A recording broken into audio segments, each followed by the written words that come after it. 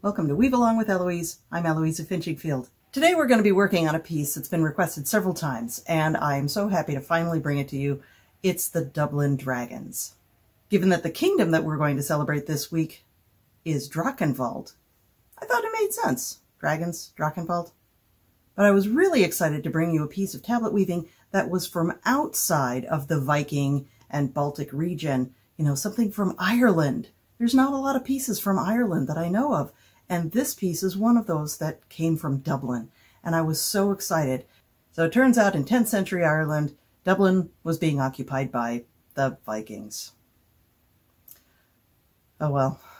As early as the 840s, these long ports were set up along river openings, which gave them easy access for boats to go inland as well as out to sea. Viking raids and establishing of little villages on the coastal region of Ireland existed pretty much for the next 300 years. The first Viking Age started in 795 and it lasted until about 902. These shore fortresses were easily defendable. They had access inland to go upriver for trade within the region, and yes, also attacking monasteries and villages.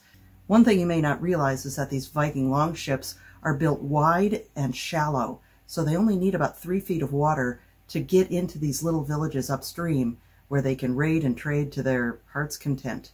And not only that, these longboats could carry hundreds of men. There are some longboats that they've established could carry up to 1,500 men. So as a medieval villager, that's a scary sight to see a boat coming up the river. Now the Vikings were eventually driven out of Dublin, but they came back for the Second Viking Age, which started just a few years later in 914 and lasted for about 75 years. They established more Viking settlements in Waterford, Wexford, Cork, Limerick, as well as Dublin. But it also created a bit of economic prosperity for the region. But the coexistence and intermarriage of peoples in that area, forming the Norse Gaels people, or the Hiberno-Norse. And many of the surnames in that area reflect this Norse Gael culture. Names like Magnus and Lachlan, which are not Irish names. Now, the 11th century, the Vikings were finally driven out of Ireland, but about 100 years later, the Normans came in and invaded.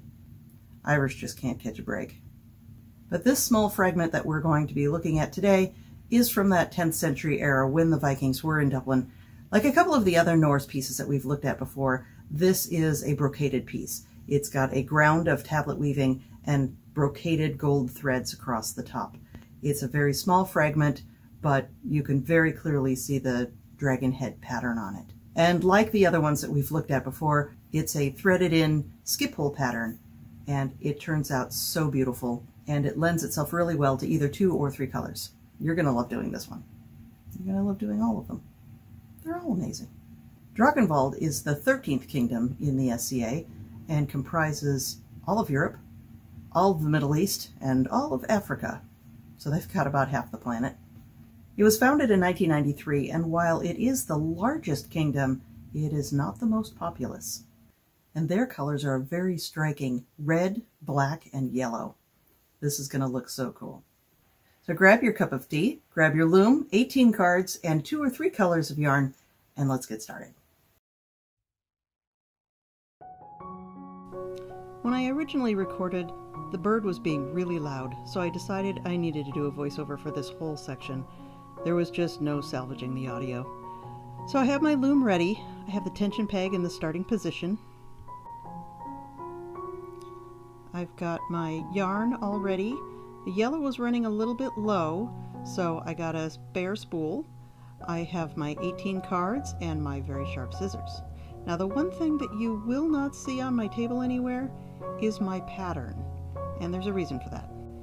When we had our power outage the other day, it disconnected the computers from the printer, so I couldn't print out any of the patterns. I don't have the technical ability to make the computers work, so I'm just going to be using my computer screen. I'm going to grab the black thread and put the Lazy Kate onto the floor. Once again, I'm going to leave a nice long tail at the beginning, and I'm going to pinch that against the forward rail.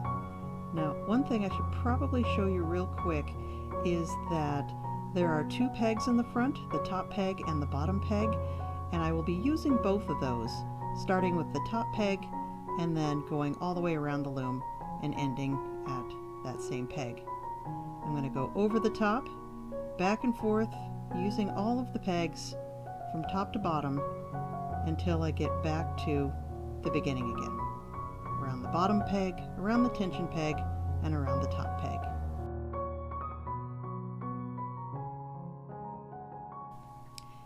And now I'm going to repeat this with the second thread, and the third and the fourth. There will be one thread for each hole in the cards.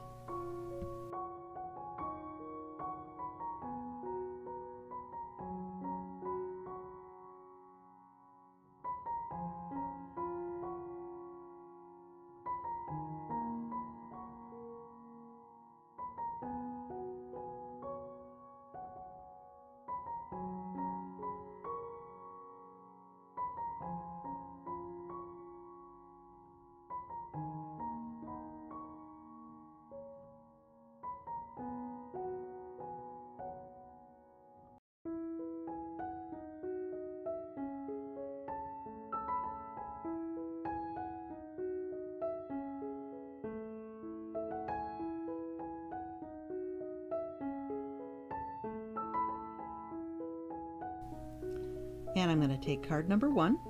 The cards are labeled clockwise, A, B, C, D. I will turn the card toward me, and the threads for the S threaded cards will go through the back.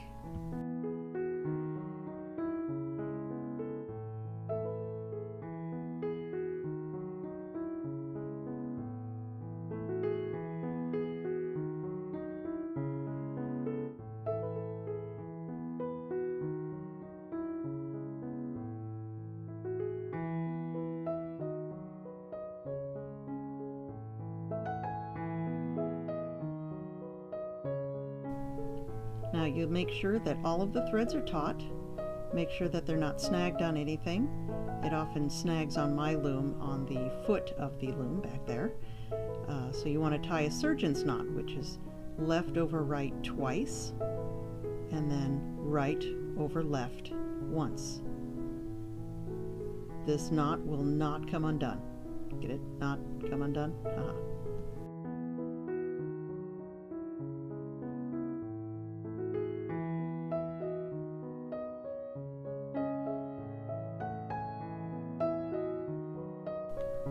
Card number 2 is 4 red threads, so we're going to do the same thing using the red threads, top to bottom, front to back, following the same path as the black threads.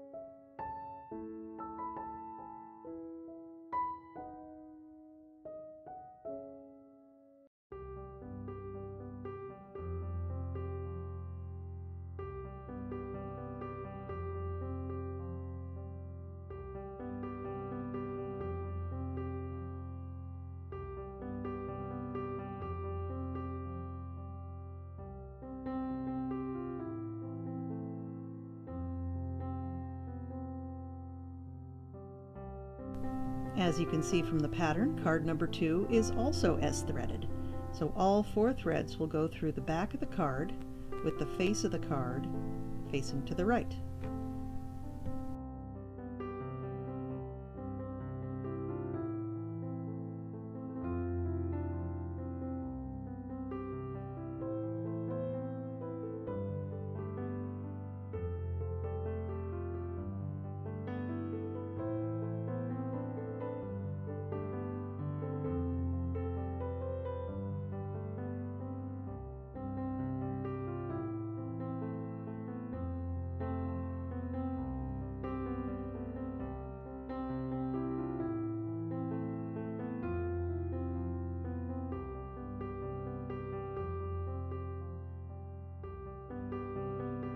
back to black again for card number 3.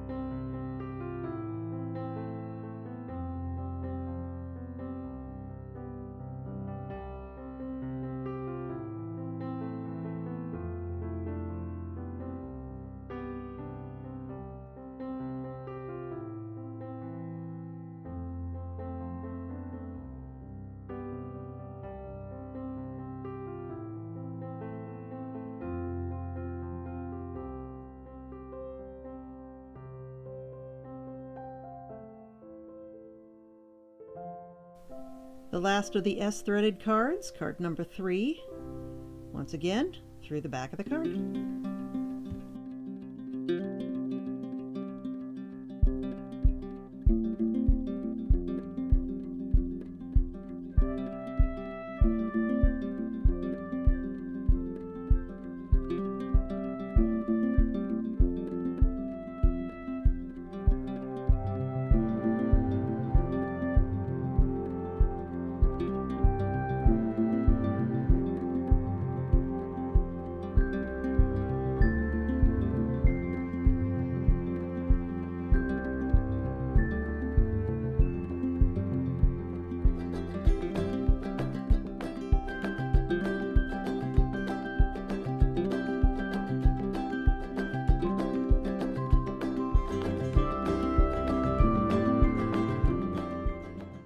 Okay, now for the skip hole version. Again, you're only going to need 2 threads. We're going to do both of them at the same time since there's 2 different colors. And so this part should go much, much faster.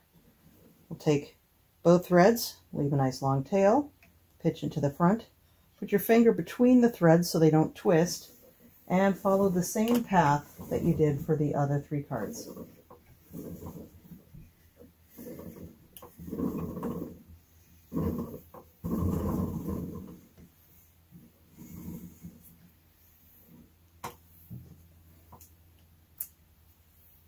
And since we only need 2 threads for this card, card number 4, again, still facing toward me, this is going to be Z-threaded, so the threads will go through the front of the card, or the right side.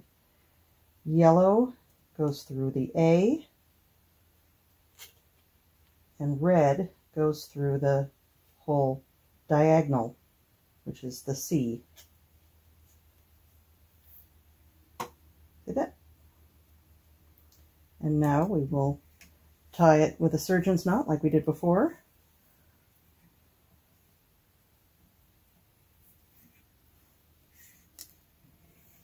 Scoot it all back.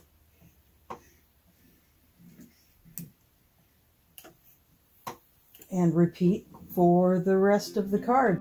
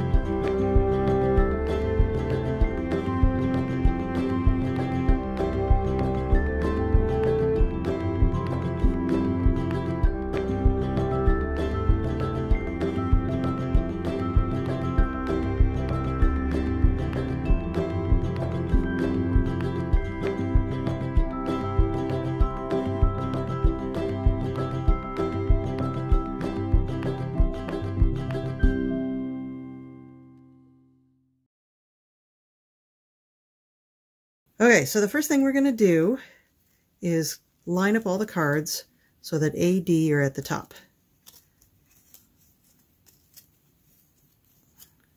A, yeah,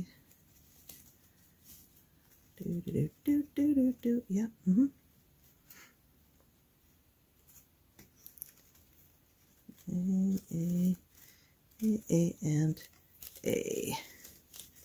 And then, darn it, I forgot my most important piece of equipment. Of course, the most important piece of equipment is the pencil, because if you don't have a pencil, that happens. So, let me go grab a pencil. Pencil. All right, so the first thing we're going to do is line up all of the A and D at the top. And there they are. All right, and I'm just going to slide the pencil in. The pencil is just going to hold those cards in place. So I'm going to take our new shuttle. I just got this one. It's a teeny little thing. I thought I'd give it a shot. I think it'll do much better for a smaller, lightweight yarn, like if you're doing silk. This would work really well. But I'm going to give it a shot and see how it goes. So I'm going to pull the tail of the thread through the shed, nestle it down so it's about 2 fingers or so away from the row of knots. I'm going to turn all the cards forward, being very careful to keep them lined up so that they don't end up with, you know, that problem. I'm going to throw the shuttle back through the middle, unwind it a little, and I'm going to take the tail and run it backwards through so it kind of crisscrosses in that shed. Turn the cards forward again. Run the shuttle back. I'm going to loosen the tension just a teeny bit. Yeah, it's a little better. All right, so let's give that a pull. See if that's ready. I don't think it is. I'm going to give that a... Nope, it is just not ready to pull together yet. All right, turn the cards forward again. Shuttle through. I'm going to press this down just a smidge. Pull again. There we go. That's starting to look better. And turn the cards one more time forward.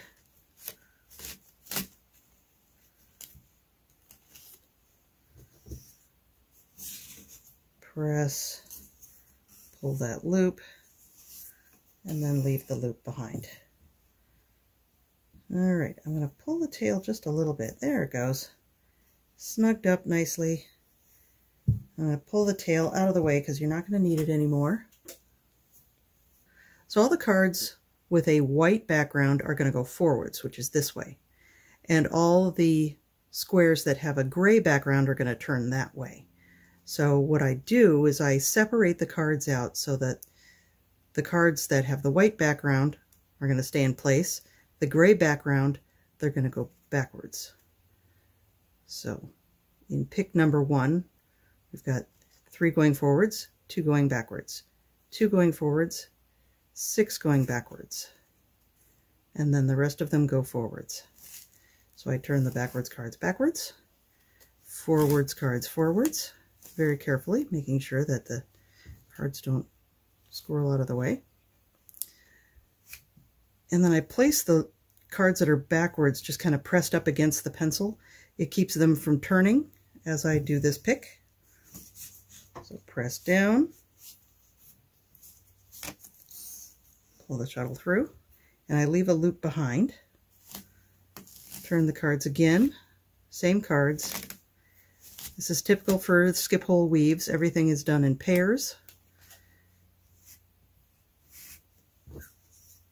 Turn, press, pull the former loop, and then leave that loop behind. All right, line up the cards again. Pick number 3, First 3 cards go forwards. The next 6 go backwards. So it's 4, 6, and the rest go forwards.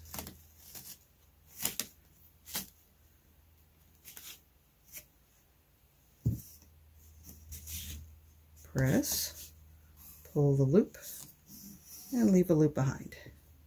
And repeat.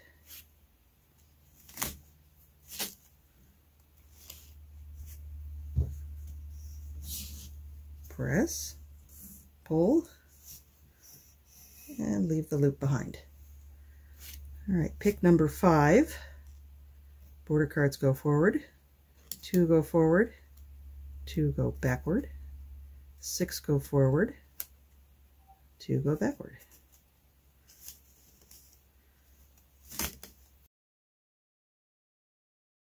Some people find it easier to have all the cards numbered and then follow along with the chart in the columns.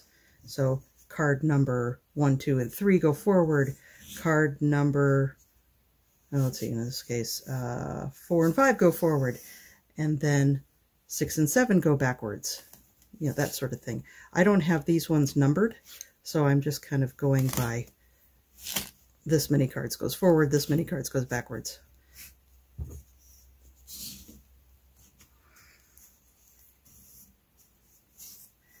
Leave the loop behind. This is still just a little too much tension. So I'll take just another bit of tension off of it. Okay, well, you can already see the pattern starting to form here. I will zoom in on it after. Okay, pick number 7. Border cards go forward. 4 and 5 go backward. Then the next 6 cards go forward. 2 cards go backward, and the rest go forward.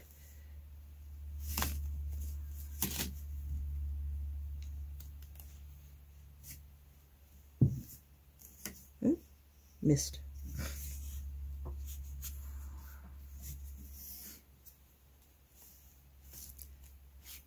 Backwards. These ones go forwards.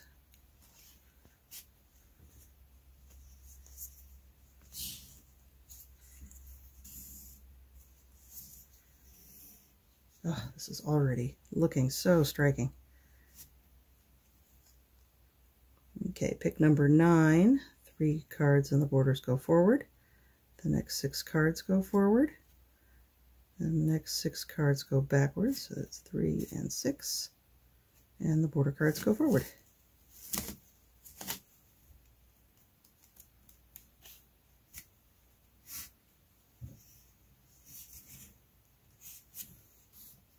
Press, pull, leave the loop behind, repeat, turn cards, pencil,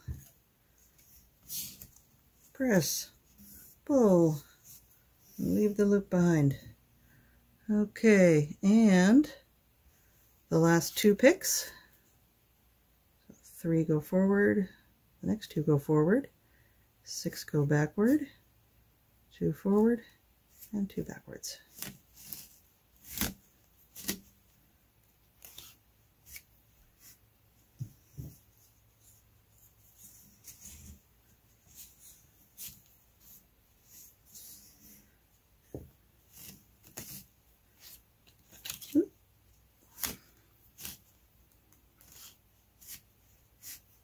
And we have finished the entire sequence. That is it for the sequence. And yes, this is a twist neutral pattern. So you will not have a twist buildup on this except on your border cards. And if you flip those every 2, 3, 4 repeats, everything will be fine. So I'm going to do another repeat so you can see what the whole pattern looks like.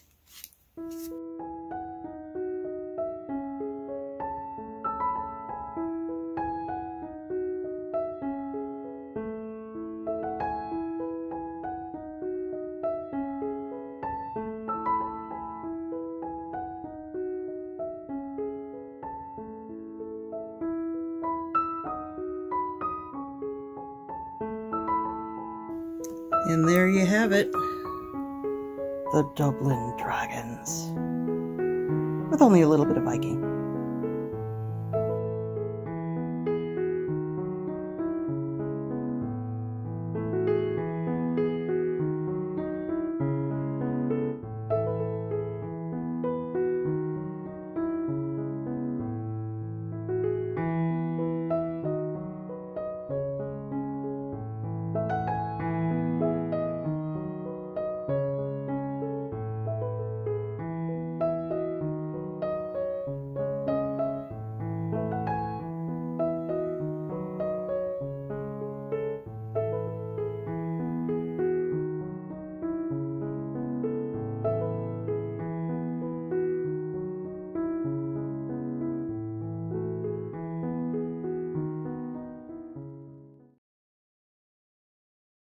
go say hi? Yeah. Hi. Good boy. Good boy. Smokey, Smokey.